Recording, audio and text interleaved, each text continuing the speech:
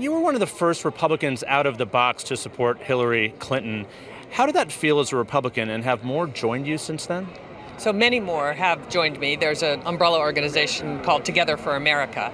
And I was one of the first, you're absolutely right. And it took some courage because as a lifelong Republican, voting for president was a very, easy thing to do.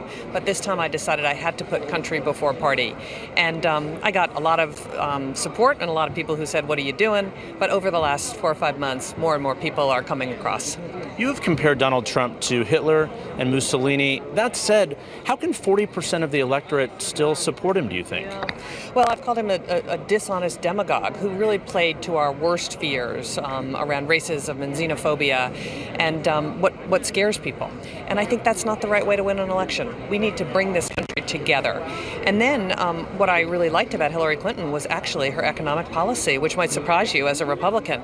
But if the president could work on only one thing, for me, it would be the economy. Obviously, the president has to work on many things, but we have to put average people back to work in America. And I very much like her economic plan around infrastructure, her innovation agenda, and the skills retraining.